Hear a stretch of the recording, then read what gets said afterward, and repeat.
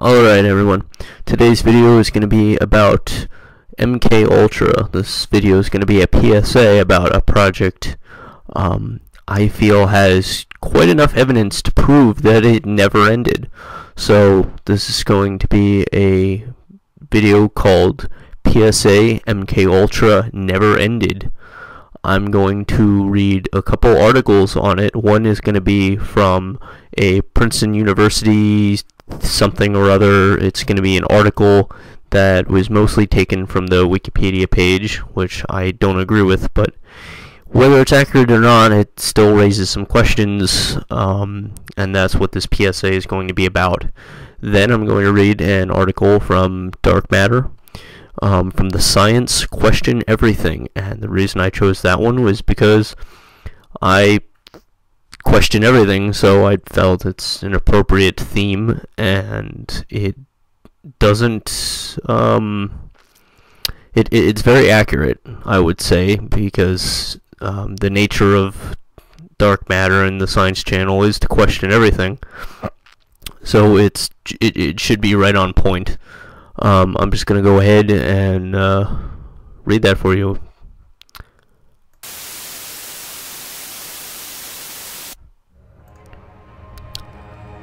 Project Mkultra, or MK-Ultra, was the code name for a covert, illegal CIA human research program run by the Office of Scientific Intelligence.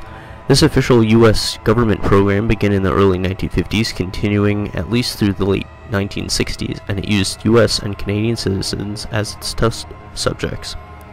The published evidence indicates that Project Mkultra involved the use of many methodologies to manipulate individual mental states and alter brain functions, including the surreptitious administration of drugs and other chemicals, sensory deprivation, isolation, and verbal and sexual abuse. Project Mkultra was the first brought to wide public attention in 1975 by the U.S. Congress through the investigations by the Church Committee and by a presidential commission known as Rockefeller Commission, which I'm sure I'll make videos in the future about. Investigative efforts were hampered by the fact that CIA Director Richard Helms ordered all Mkultra files destroyed in 1973. The Church Committee and Rockefeller Commission investigations relied on the sworn testimony of direct participants and on the relatively small number of documents that survived Helms' destruction order. In 1977, a FOIA request uncovered a cache of 20,000 documents relating to Project Mkultra, which led to the Senate hearing of 1977. In recent times, most information regarding Mkultra has been officially declassified, which I imagine is a good thing. Although the CIA insists that Mkultra type experiments have been abandoned, 14-year CIA veteran Victor Marchetti has stated in various interviews that the CIA routinely conducts disinformation campaigns, that the CIA mind control research continued, which it has, and I'm going to explain the many and various reasons, I'm sure, in the future at some point. In a 1977 interview, Marchetti specifically called the CIA claim that Mkultra was banned in a cover story. On the Senate floor in 1977, Senator Ted Kennedy said the deputy director of the CIA revealed that over 30 universities and institutions were involved in an extensive testing and experimentation program which included covert drug tests and unwitting citizens at all social levels, high and low, Native Americans and foreign. Several of these tests involved the administration of LSD in unwitting subjects in social situations. At least one death, that of Dr. Olson, Frank Olson, resulted from these activities. The agency itself acknowledged that these tests were made little scientific sense. The agents doing the monitoring were not qualified scientific observers. Contents, title and origins, goals, budget, experiments, drugs, LSD, other drugs, hypnoses, Canadian experiments, revelation, U.S. General Accounting Office report, deaths, legal issues involving informed consent, extent of participation, Notable subjects, conspiracy theories. See also references for the reading, external links, full article. This article content is a page came from Wikipedia and is governed by CC BY-SA. And that is Mkultra of the Princeton.edu. Project Mkultra, Science Channel. Question everything. The CIA's program of research in behavioral modification. Wednesday, August 3, 1977. U.S. Senate Select Committee on Intelligence and Subcommittee on Health and Scientific Research of the Committee on Human Resources. Following is an excerpt of an opening statement from Senator Edward Kennedy, D. Massachusetts. Senator Kennedy, thank you very much, Mr. Chairman. We're delighted to join together in this very important area of the public inquiry and public interest. Some 2 years ago, the Senate Health Subcommittee heard chilling testimony about the human experimentation activities of the Central Intelligence Agency. The Deputy Director of the CIA revealed that 30 universities and institutions were involved in extensive testing and experimentation program, which included covert drug tests and unwitting citizens at all social levels, high and low, Native Americans and foreign. Several of these tests involved the administration of LSD to unwitting subjects in social situations. At least one death at Dr. Frank Olson resulted from these activities. The agency itself acknowledged that these tests were made little scientific sense. The agents doing the monitoring were not qualified scientific observers. The test subjects were seldom accessible beyond the first hours of the test. In a number of instances, the test subject became ill for hours or days, and effective follow-up was impossible. Other experiments were equally offensive.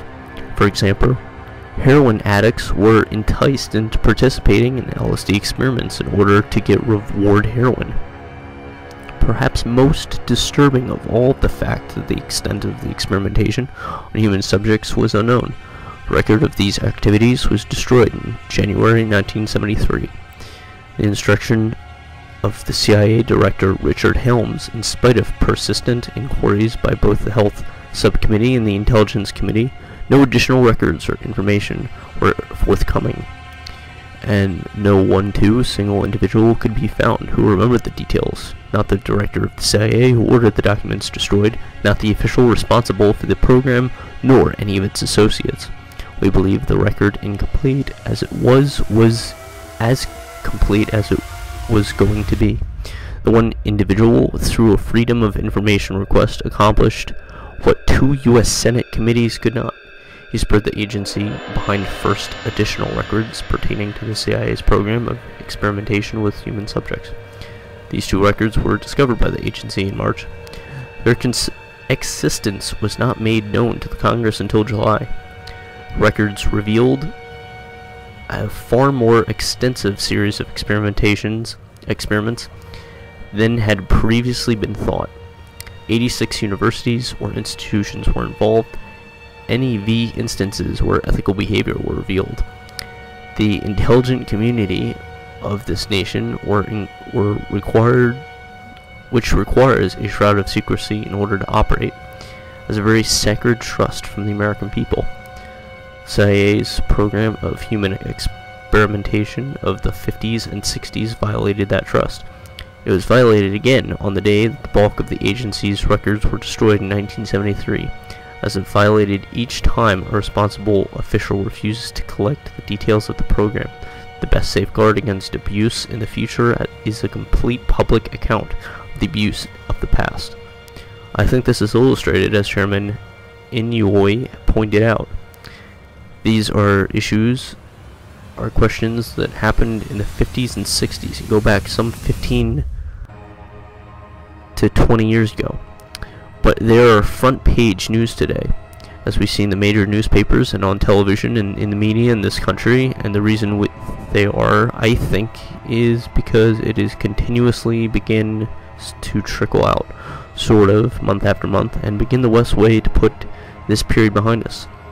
Obviously, it is to have the full information, and I think that the desire of the Admiral Turner and of the member of this committee. The CIA drugged American citizens without their knowledge or consent.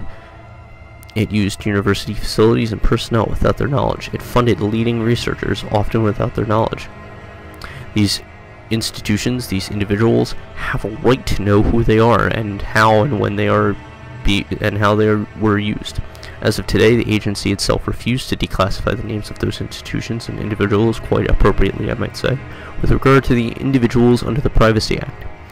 It seems to me that the fundamentally responsible to notify those individuals and institutions, rather, I think, where many of them were caught up in the unwitting manner to do research for the agency.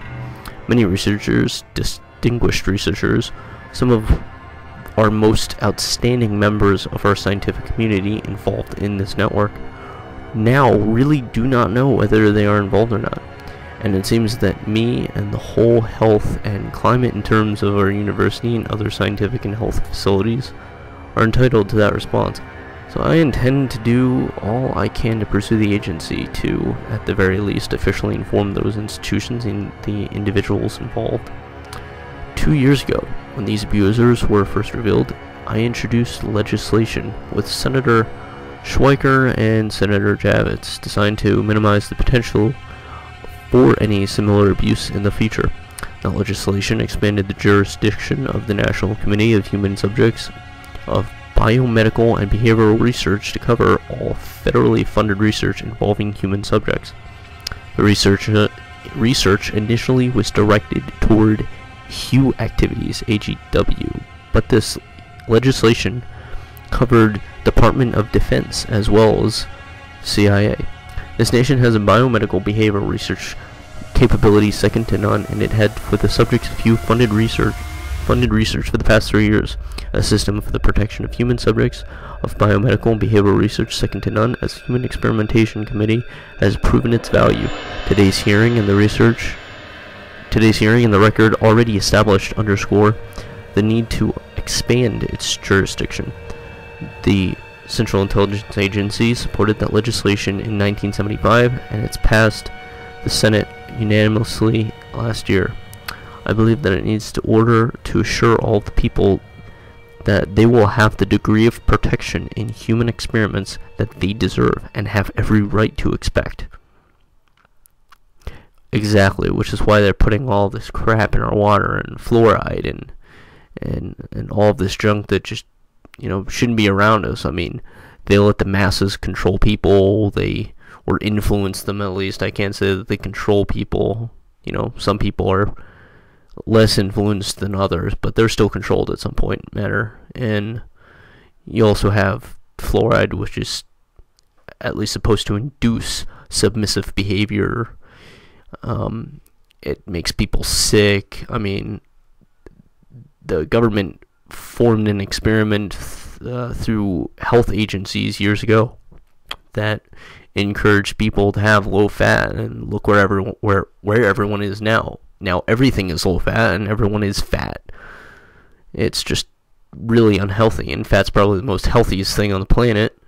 It's there to protect us. And so I don't want to go too far into this, but that was my Project MKUltra reading. I hope that gave you some insight into an illegal project that never ended. Gerald Ford uncovered this and ordered the CIA to put it away and destroy all documents so that the government would not be held, or most of the responsible parts of government wouldn't be held responsible. If you're not held responsible, you shouldn't be held responsible, that kind of thing. But it is government, and it is a problem, and it's growing, and luckily we have a public that is slightly more aware and less submissive to the government. But in all things, there still is crap in our water, and it's making people stupid. So that was one of the reasons that I decided to post this PSA today. So thank you for watching, and that was Project MKUltra has never ended. See ya.